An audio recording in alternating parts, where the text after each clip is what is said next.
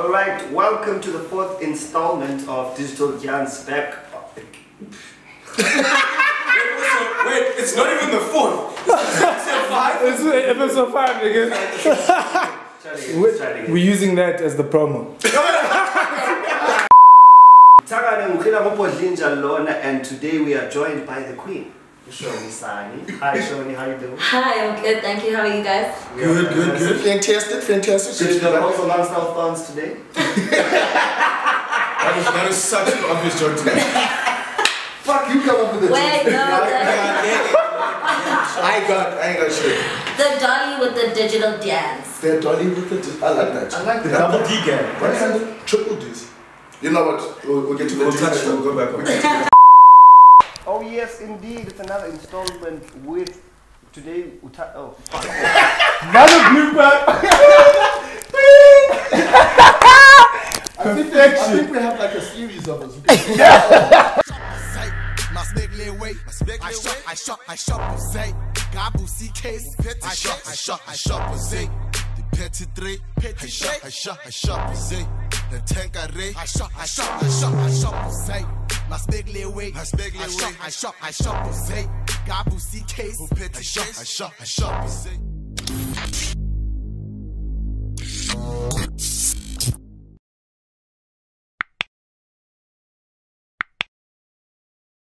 Hey guys, thank you again for joining us and welcome to another installment of Digital Dyans. Today we have a rose amongst the thorns. Not that I'm rich or anything, but we are in a forest of information and we are going to be guided by none other than Wasanga and Sanele, who joined us today. What's up, gents?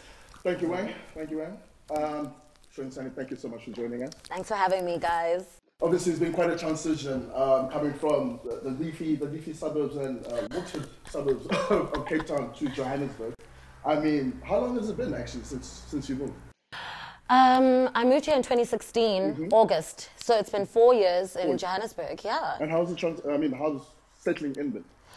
Well, it started off really, really rough, I won't lie, because I moved here, I had no place to live, you know what I mean, I had no job, I had no plan, and then I crashed on my sister's couch for like 7-8 months before I booked my first role. Yeah. And then I think it's just been a whirlwind of awesome opportunities since then, so yeah. And I think that leap of faith is like, has profited or like has turned out very well since then. And obviously now you have your own brand. Yeah, boo. Shonisani Braid. Tell us more about that. So, the Shonisani Braid. Shameless plug. So the Shonisani Braid is a 31-inch premium hot water fiber that is made in South Africa, locally made, and I am a brand ambassador, but also like the face, and then also just in the whole shebang. You know what I mean? Yes. So the brand Shonisani Braid is based basically on just me and how I live my life. And the hair, it came about because I was doing a brand ambassadorship already with Afrotex Primo, Afro. They're the ones who make the hair, they manufacture the hair. And they came up to me and they said to me, how would you like to take our relationship a step further? To the next level. Second base. Accent specifically. No, they did not. And I said, what do you mean? And they said, we've got this new hair that we want to bring out, right? But we want to make the hair's personality your personality. And we want to just like bring everything together and just create a brand that is like long lasting, create a legacy for you, and just do something different in the hair industry, because I don't think that it's ever been done actually where an actress or a media personality hooks up with a hair brand and gets in at the bottom and like... So Shoni, as Siya was saying, with your journey coming from Cape Town, you discovered your brand and gained international acclaim as well. I'm just impressed at your start and like how far you've gotten. How the hell did you get to India? Wasanga, oh my God. Well, I was actually in one of those periods of time where I wasn't working for like 9 months, not shooting anything. And I was working in corporate. I was working like doing social media stuff. And I get a call from my agent and she's like, hey girl, you need to get to Z World ASAP. You've been asked for an audition in Sandton. Get there as soon as you can. And I was like, oh my gosh, I learned my monologue, got to Z World and auditioned. And I remember like the room was just like, couple of laptops with people Skype from India, the producers from there, and then the Z World CEOs and stuff, and it was so nerve-wracking. But luckily, my girl Nora was throwing a tantrum, so I'm well versed in those. I did my monologue, hoid the thing, and then next thing, I'm in India. Yeah. How was India? The food, the experience, is it eat, pray, love kind of vibe? What is it like? It really, really is like, it's very hot. There's a lot of people. It is like an eat, pray, love situation. I did feel like spiritual connection, I won't lie. The food is ridiculously good, like ridiculously good. As in, I think I was in hospital in the first 2 weeks. How did you get to hospital? The food was great and the hospital was heaven. I'm a young vendor girl coming from the city, and I go to India, and obviously my stomach is not aligned to the spices that I am inclined to. So I'm there, I'm hoeing every day, chicken curry, but got gastro or something. I had to go to the hospital because my stomach's like, I'm not used to this. What are you doing? But other than that, it was such an incredible experience. I got to work with so many great Indian actors that I'm still friends with, and I got to work on my craft a lot, and it was such an incredible international platform. I'm so grateful. Like, I really hope I get another international gig really soon. After the Rona, obviously, fly off and be great. After the Rona, people are struggling. Yeah. I've seen a lot of people pivot. Some people have moved towards online shops and those kind of things. But business for black women, I think, already has presented itself as a challenge. What experiences have you gained, especially coming, I keep going back to this Cape Town versus Joburg thing, but it almost seems like you've done it seamlessly, or is it just being used to those challenges as a black woman? How's that experience? I don't know. I'm very big on like work ethic and just working in a way that sets you apart from everyone else. So for me, it's not so much about being a black woman in business, but it's just about how, like, what value are you as Shonisani Masutha creating where there like wasn't, and where can you like slide in and make your mark? Yeah. So I don't know, I think that keeps me like trying super hard and pushing the envelope and like learning ways in which I can like, you know, one up. Yeah. I think that almost moves us away from the discussion of competing. You know, I even feel bad because I think my partner, she corrected me when I said that, is she going to replace Serena Williams? And she got so hacked. And then I realized in my head, do we do that with men in terms of those kind of things? Like pit them against each other. Yeah. You know what's beautiful about this whole Shonisani Braid experience that I'm having right now is the fact that a whole bunch of black women who own either hair brands or clothing brands, whatever, they're all reaching out to me, and we're all basically working together to up the ante of our brands. So right now my DMs are just like literally full of just other young black women who own businesses, and we're just like trying to make it work and collaborate and get to that next level. And I love this whole nature now of collaborating instead of competing. Yeah. And I think that's definitely the best way to move forward.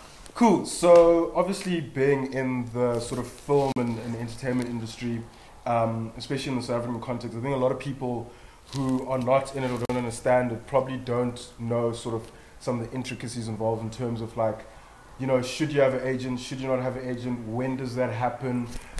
Is it easier with an agent or being just your private person? Because sometimes people might think you're more legit if you have an agent in terms of like, okay, now you're actually professional and whatnot. Like, how have you navigated that experience? Do you have an agent? I have an agent. I 100% advocate for having an agent. I think it's more for the artist's protection. A lot of the time when you're an actress or presenter or in the media, your legal jargon knowledge and the contracts that you have to sign versus where you're coming from, you know. But the thing is, you don't want to be taken for a ride. So you have to, like, if you're not going to have an agent, which I highly don't, I think you should definitely have an agent. mostly for the legal reasons, but also for it's hard to get jobs without an agent because they have like a whole agency, like a registry where they get the auditions and then they send them out to all the casting agencies and stuff. And also, when you're on set and say you don't have an agent and they need you for something or you get in trouble for something, you have to then act as your own agent, which means even though you're about to shoot a scene where your mother was just shot and you have to break down and cry, you have to go sort out your admin, babe, and staple some stuff or whatever you have to do. But I'm just saying, I don't know. I think it takes away from what you're there to do. You didn't study to be your own agent. You're there to act. So focus all your stuff on that and let the people who do the agent stuff do the agent stuff. And then, I think it's very, very, very important to go on to Google the South African Registry of Agencies and see the reputable ones, because Oaks are trying to make you pay for things like auditions. If the audition says pay, it's a scam. Like, run, guys. Never pay for an audition, ever. What you need to pay for is good headshots, good lighting. Put yourself forward in a professional, awesome light. But other than that, agencies, very important. But just make sure you've got the right one. How do you distinguish between agency and manager? Is it still, when you heard about the typical Dolly comes to Joburg scenario, it's like you get taken, like you said. Is it a manager versus an agency? How do you distinguish between those? I don't know, because I've never had a manager. I've only ever had an agent, and I think maybe in the future I will have a manager. I think the manager is more about the whole, like the brand, the umbrella of who you are as a brand, and then the agent is specifically about what talent you're bringing to the table, like your booking jobs. Like, my entire knowledge of agency and manager, like the relationship difference is straight from Entourage. Of course, Entourage. You got Ori Girls, you got Lloyd, which is a very toxic relationship. What's the South African version of a manager situation? What does that show with the champagne at this incredible opening scene? Didn't you? Sorry. The show with the champagne. Are you talking about Welfare TV? What are you talking about? No, but something like a yeah. It was a yeah. It was a yeah. Maybe. Yeah, it was a yeah. I don't know. Never watched it. Never saw any champagne. I'm just guessing.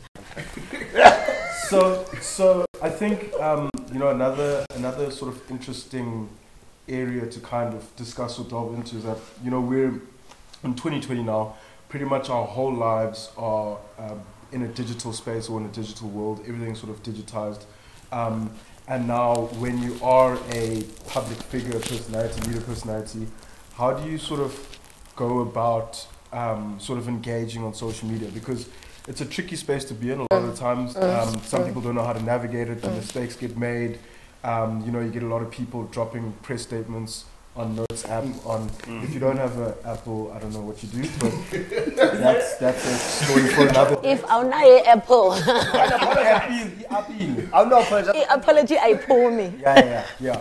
So based on that, how do you basically sort of decide how you are going to engage with your audience? Because obviously kind of who are the people that follow you, kind of the reasons why they follow you or support you, and then because the only reason I'm asking is that, like, for me, if I think about it, if I was a personality or whatever, like, I would struggle to kind of almost do that keeping up appearances thing. You'd be swearing at people. Because a lot of the time, because you can't, I would imagine, you can be going through the absolute most. You can't just the pits. I just had the worst day ever, I'm depressed or whatever, because then people are like, you're saying too much. Do you know what I mean? Dude, I don't know if we name names, but also known as, had to drop a statement this week.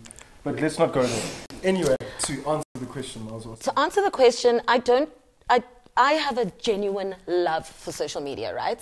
I think I got Facebook as soon as, what grade? Whenever it came out. 2000, I was there. MySpace, I was there. Twitter, I was there. LinkedIn, I am there. Snapchat, I am there. TikTok, I haven't gotten into. But basically, I have a genuine love for social media and a genuine love for people. So it doesn't feel like work, first of all. Second of all, because I'm not putting on a personality, it doesn't feel like I'm at danger of whiling or stepping out of myself, because everything I post is super authentic and super me. And if it's not me, then I can't post it, because then people are going to be like, girl, this is not you, girl. But I do think it's really important to interact with your following. Like, and I believe that since the very beginning. I mean, even before I became like an actress who was on screen, I started all of my professional acting pages for all my social medias, and I've just been running them like a business ever since. And they've grown so much. I went from like, my Facebook page is thriving right now, and that's where is my most interaction. It's mostly women on Instagram. I think I'm at a 78, which is 78% women is a lot, you know. It's mostly women, and it's mostly like young women. And yeah, it's like a very interactive, it's a family. If you ever go onto any of my social medias or like my comment sections or whatever, we've built a rapport. It's not just people commenting on a photo, and I think that's really important. Surely that means then you need to have like, you know, who's it like Cardi B has, you know, you have the Beyonce fans, you have the body, I think, Shoni gang? Babe, have you seen? There's like, there are so many. I actually just got posted on a picture from an account called Shonisani, which, Shonisani, which I love. That's beautiful. They make up, I was actually on Facebook the other day, and there's a group called Shoni, Nora, Shoni, and then I clicked in, and it's just pictures, like screenshots of like me and Mehek, just crazy. I was like, oh my God. Isn't that freaky sometimes? But, I mean, not, yes and no. I see it more as love. I don't get any hate, which is like amazing. Everyone who's interacting with me is coming from such a good, they're normally like, I'm so happy for you, or I really love how positive you are, like, you know, I'd rather we... What do you say though when a guy gets a bit too, like...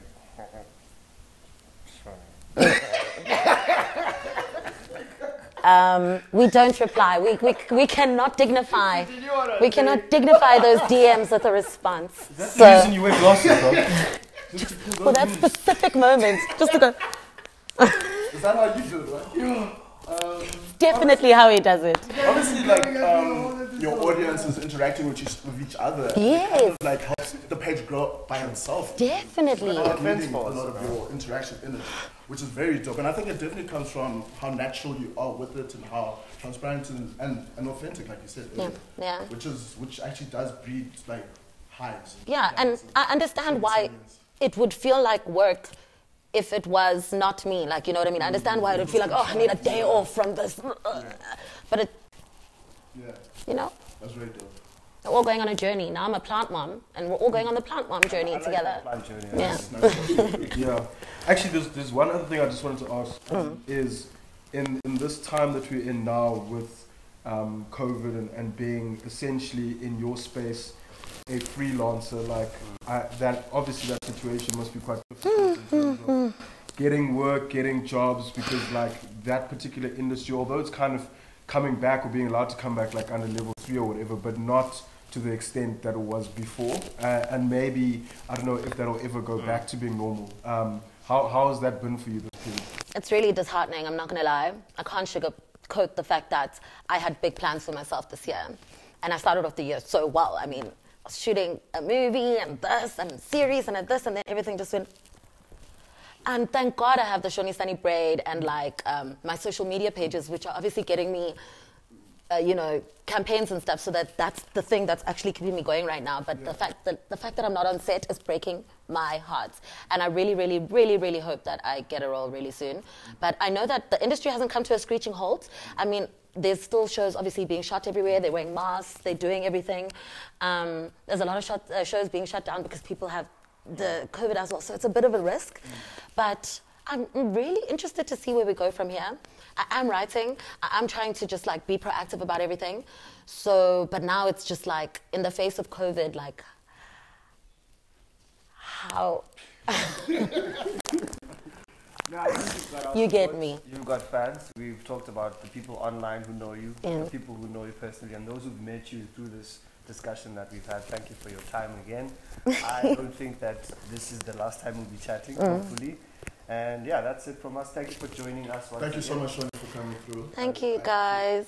Oh, my digital dance. Okay.